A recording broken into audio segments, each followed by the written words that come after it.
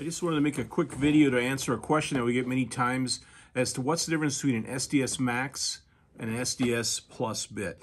SDS Plus, or Hilti will call this a TEC bit. You can determine it by the 2 slots and 2 dimples. It's fairly universal with Bosch, Hilti, DeWalt, all the major manufacturers.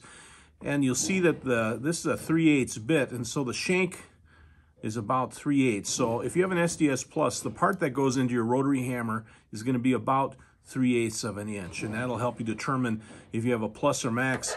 Comparing that to the SDS Max, or what Hilti will call a TEY bit, you notice it's a lot bigger. You're about a 3/4 inch shank, 3 longer slots rather, and 2 dimples.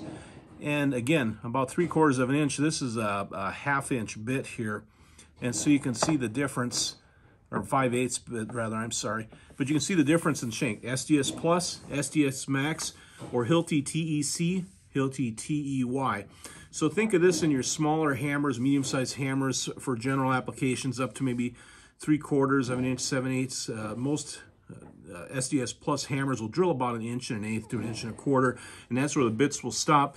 You get into the larger SDS Max. Now think about this for a 3/4 inch bits, 1 inch bits all day long. It'll drill that.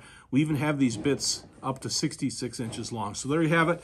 SDS Plus, SDS Max, available online at constructionfastening.net.